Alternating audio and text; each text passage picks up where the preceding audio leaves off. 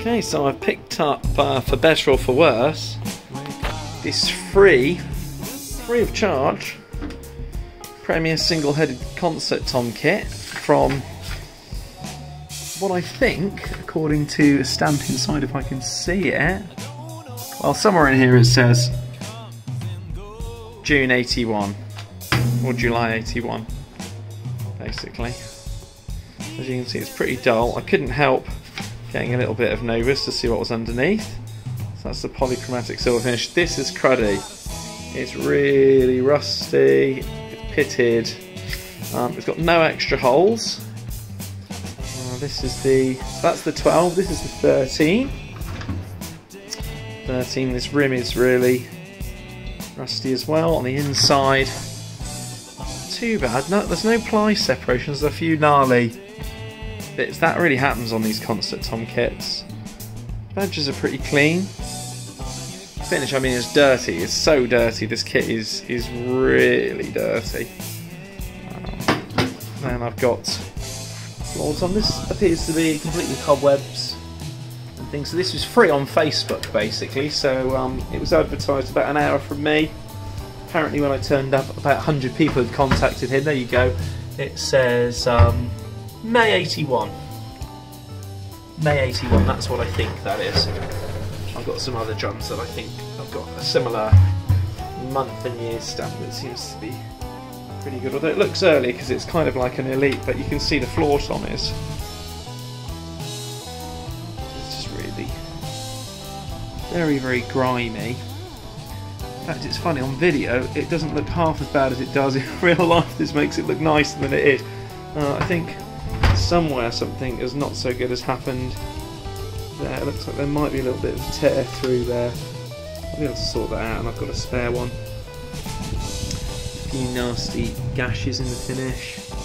Again, a lot of grime, like really good grime. It came from a farm, and it had been stored in a barn, but in a kind of, in like a separate sort of little room that was within the farm. I mean, there's loads of crud in here, as you can see. Top of the drum. It's really nasty. Again, really super grimy. I think that one's probably knackered. I've got many spares of these where in the noughties I was taking them off of 1940s and 60s sets of drums that had them fitted, so I've got quite a few of them. This seemed to be the favourite, the oval tom mount. Sort of plagued many older vintage drums in sort of an attempted half-assed renovation that would often happen maybe 20 years into their lives. You know, somebody would sort of rip off the original spigot mounts and whatever and put the oval mount, usually unfortunately butchering a horrible big oval hole, not very well, but it means I've got spares. What's interesting is I've tried very quickly getting, this is a kit from classics of 70s really. It's funny, it says 81. I really had it down as late 70s. But this rim is really, I think it's hopefully just crud, but you can see it's almost sort of welded on there from years of just being without a front head. I mean, if anything, it's probably helped to keep the drum round, so that's good news, and of course it will come off. But right now it's fused with a mix of farm crud and yeah, just I think it's expansion and contraction of the shell and the hoo. So it's got all the bits. I've even got the 10 tension fittings for the front head as well. So there we go, that's it. It is a 16, 13, 12 concert toms Elite. Late 70s, possibly early 80s. And we're going to see what we can make of it. We're going to see if we can make it beautiful and see if we can get it rocking again. Here we go. Also, we've got stage one. Top bearing edge looks good. See a little bit of the original colour and stuff like that. That's quite decent. Top bearing edge is actually really clean, which is great. I need to make sure that that doesn't actually get damaged at all as I'm working. Top damper's shot, but I've got loads of spares of that.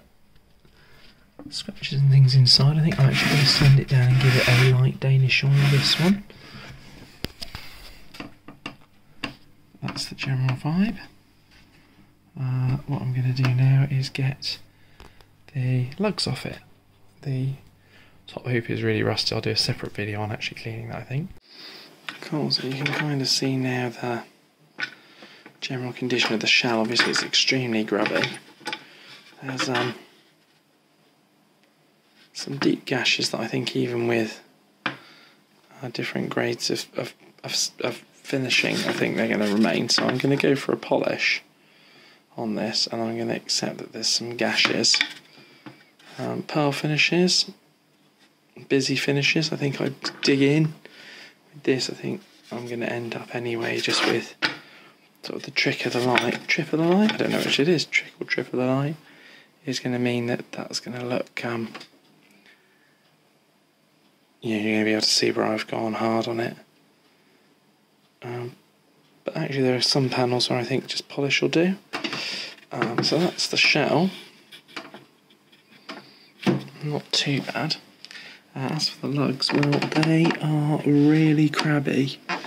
I don't know yet whether either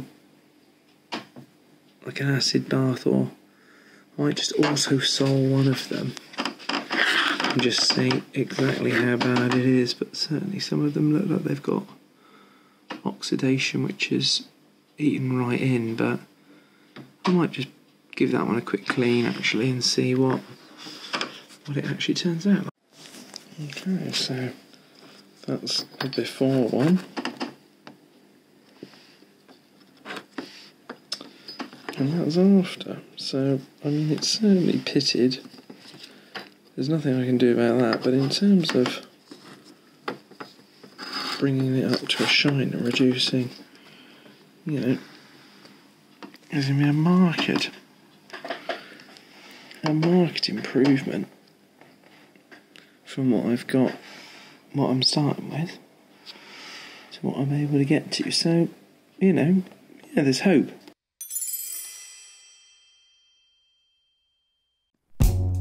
Cool, so this is the 13 shell that I started on after going through Novus 3 and then 2.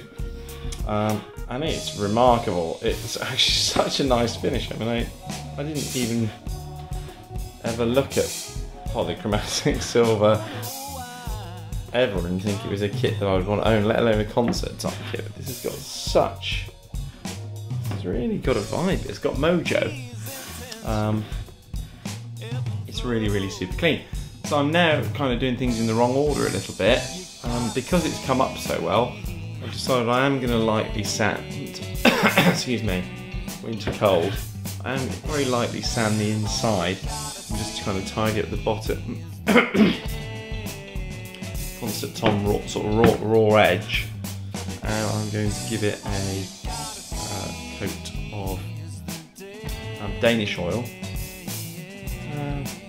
and then stop pressing. Other news, I managed to find up in the loft, not one but two of the Streamline 2nd generation die-cast hoops 13 and 12. So I can fit the drum kit with, I can mug off the triple flange hoops that it came with and revert back to the die-cast hoops, which is amazing. So I'm pretty thrilled about that. I just realised I got my camera on wobbly for this one. Sorry about that, I was using Super Stable before. So yeah, let's give it a sand down and see what happens. So I've just very lightly sanded the interior of this drum and the bottom bearing edge or reinforcing ring and edge. It's a bit of a crabby edge. I've not gone really hard. I'm certainly not in the habit or have the equipment to recut it. Obviously the bottom bearing edge is a concept on kit, so it's just doing nothing really. The top edge is both really clean, and there's no damage to it, and it's obviously original, which the way I like to do things and the sound I like to work with is I like to try and keep the original intent. And there's people who recut bearing edges and so on.